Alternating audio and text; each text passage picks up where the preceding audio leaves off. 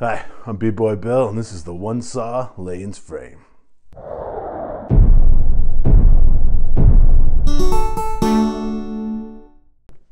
Hey guys, I'm super excited because I know a lot of you have been asking how to build a frame. You don't have all the same equipment I do, and I figured out how to do it with just one saw.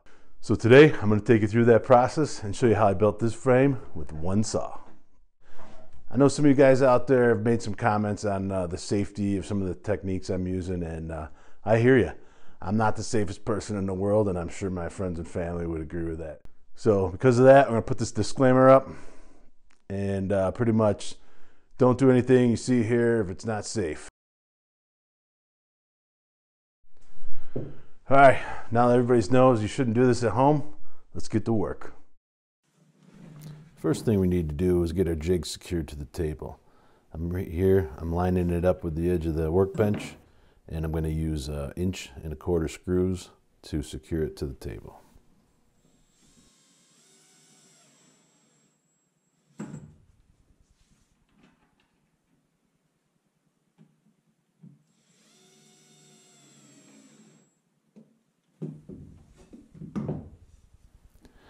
What I'm working with here is a little guide I made just to get the drill holes in the right place of our stock.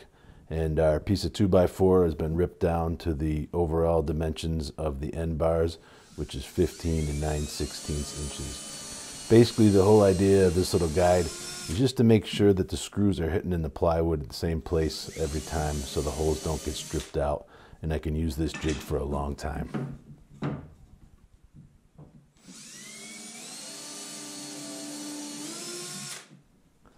I used a 9/64 inch drill bit to make the holes, and I'm putting 2-inch drywall screws right through the 2x4 and into the jig. It's super important to make sure that your 2x4 is right up against the rip fence of the jig so that the cuts will turn out perfectly. And with that in mind, it's time for the star of our show, the circular saw. So you can see I have my saw unplugged there, so I'm being as safe as I possibly can, and I'm going to adjust the blade so it's just hitting below that 2x4 and barely nicking the plywood below that. You don't want to put that into the plywood too far. And here we go, making our first cut. This is for the bottom bar. As you can see, I'm keeping the saw right up against the rip fence and all along the length of the 2x4. I thought it'd be a good idea to label these so that I don't get mixed up, especially if you're running these in batches, so that you know which is the top and which is the bottom. It's a good idea to keep your surface area clean when you're working with this jig, and here comes the magic.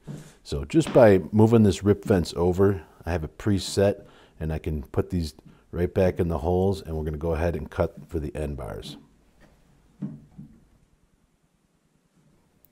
I will tell you that after you've run this a few times, these holes do get a little bit smoother to go. This is actually the 3rd jig I was building as a prototype to get this project done, and I can definitely tell you that as things progressed, the holes got a lot smoother and everything worked a lot better.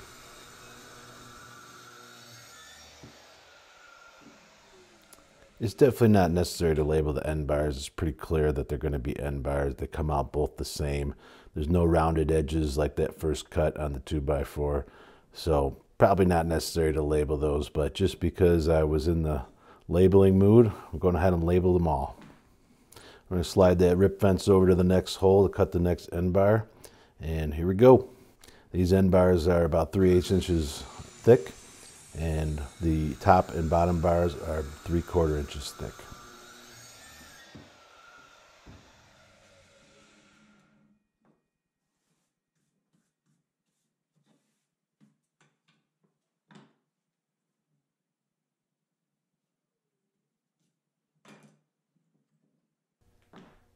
We're just going to line the rip fence up for the final cut here. This will be for our top bar.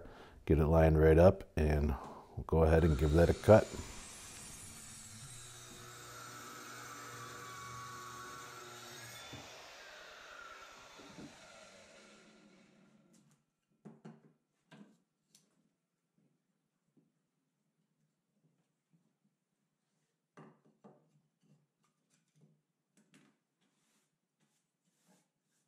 And while I'm cleaning up my mess here, I'll have you take a look at the final products from the first cut.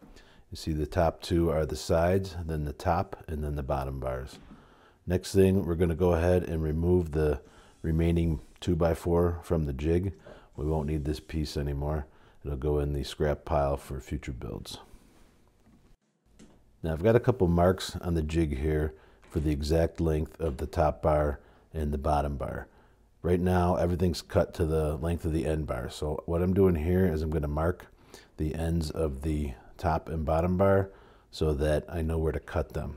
The top bar is 14 and 5/16 inches long, and the bottom bar is going to be 12 and 3/16 inches long.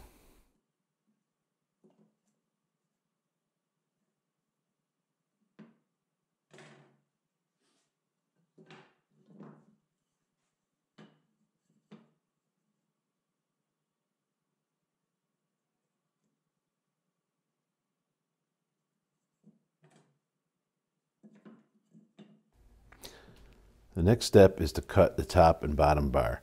And I'm lining them up here with the cut line, and I'm using these clamps. I love these clamps. If you don't have a set of these, check it out. I'll put a link down in the description under the tools, and you can just go and see the clamps on the B-Boy Build page. I have all my Amazon links there of all the products that I think people will be interested in. But these clamps are a definite must for this jig. I can't say enough about them. They save so much time, and they're super strong.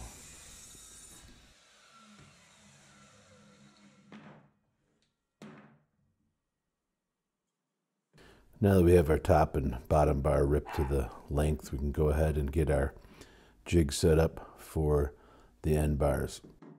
This little jig here just kind of offsets the rip fence a little bit so we can cut those narrower parts of the end bars. I'm securing it in place with a couple 2-inch screws. Next is a clamp to hold our work down, and I just secure this in place with another 2-inch drywall screw, using the drill at first, but in between each piece I usually use the regular Phillips head screwdriver. The clamp allows you to slide the end bar in from the end and then tighten it down.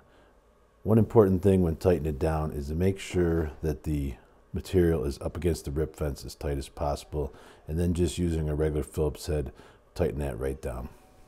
I have a hole right in the middle of the frame that I use as a guide to drill the hole for the dowel in each end bar. It works great. Once the hole is drilled, the only thing left is to go ahead and cut the wood.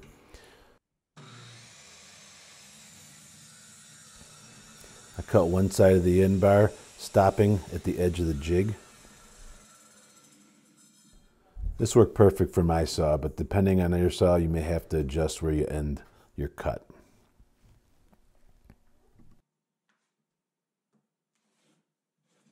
I then flip the end bar over, secure, and make the cut down the other side.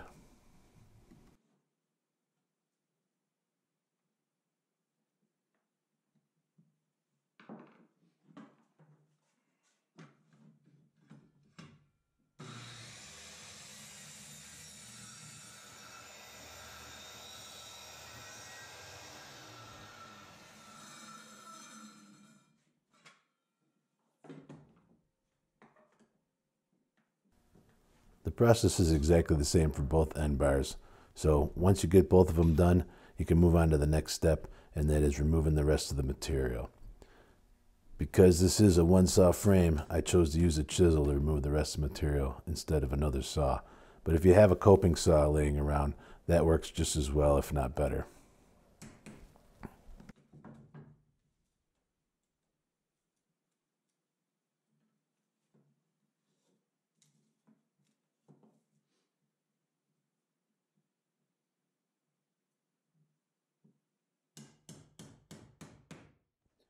You want to flip it over and remove the material on the other side as well.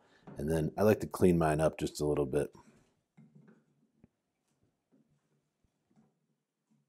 Once you're done removing the material on both the end bars, you should have 2 perfect end bars ready to go for your bee frame.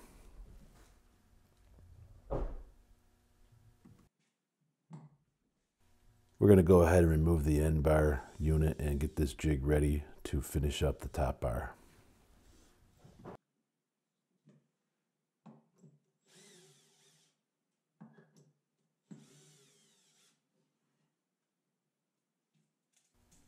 Go ahead and mark the top bar 1 1/16 inches from either end. This is the material that's going to be removed. And I just put a line across here so it's easier to line up in the jig when we get to that point.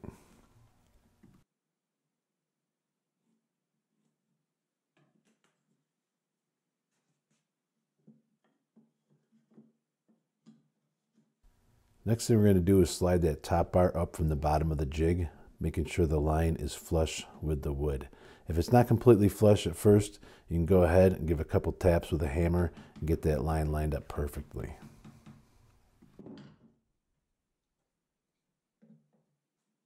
Here's a close-up view of how the wood is clamped and how the line just barely is flush with the plywood. This allows the material to be removed just at the line level.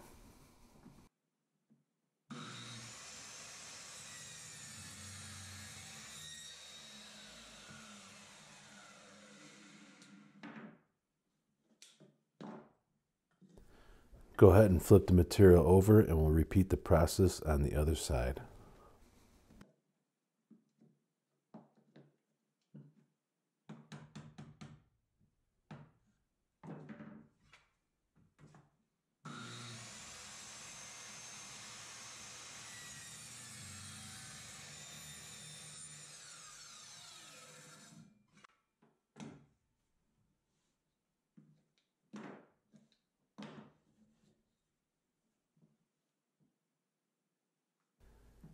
Once that's done, we can get our clamp set up to clamp down our top bar and our bottom bar to finish these up.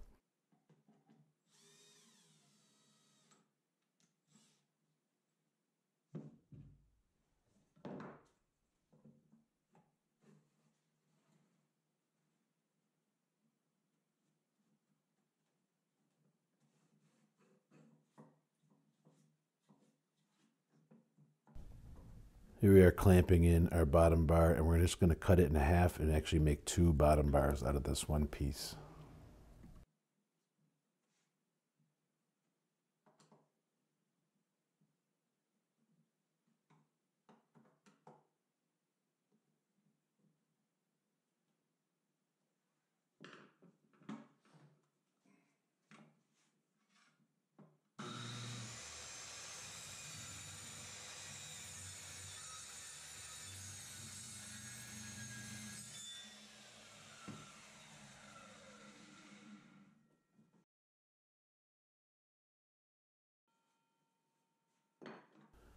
We're going to remove our bottom bar from this jig and we're going to get set up to do the top bar. Now the top bar needs a groove down the middle for a starter strip. So the first thing we need to do is get the saw blade depth set. And I'm doing that here. I drew a little line on the side and I'm lining the blade up with that line so that I can have consistent cuts through all my top bars.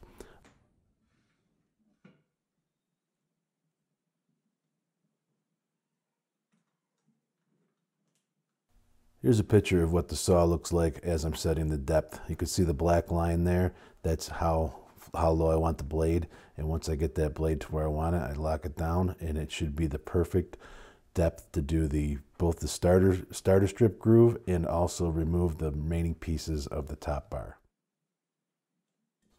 Once your blade height's all set, I go ahead and clamp in the top bar and get ready to cut the groove for the starter strip.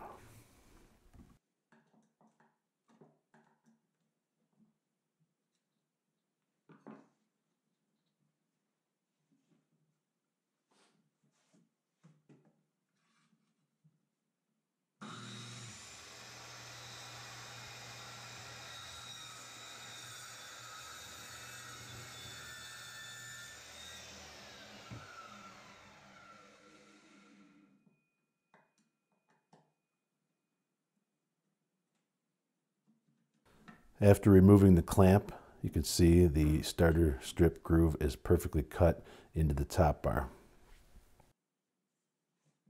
I'm going to slide the top bar back into the jig and I'm going to remove that little bit of material that's left on the end of the top bar.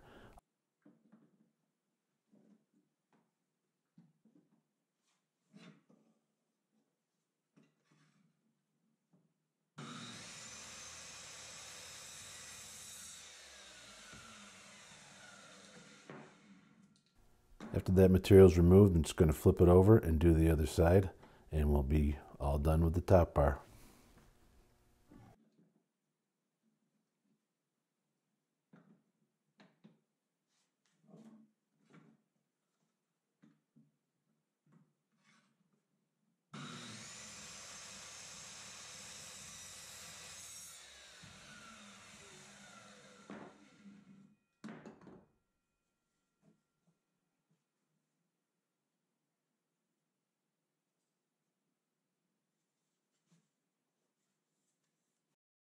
And there it is, all the pieces done with one saw and a jig. The only thing left to do is put your dowel in there and a starter strip.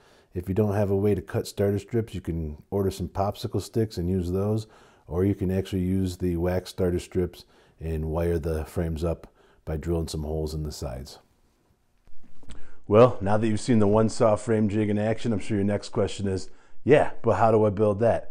I got you covered. The next video I put up is going to be how to build this one saw frame jig. So go ahead and click that subscribe button and that other little thing to let yourself know when I put this video up, and we'll go through how I built this. Thanks for watching, everybody, and if you found this content helpful, please click the like button. It does help a lot. We'll see you next time.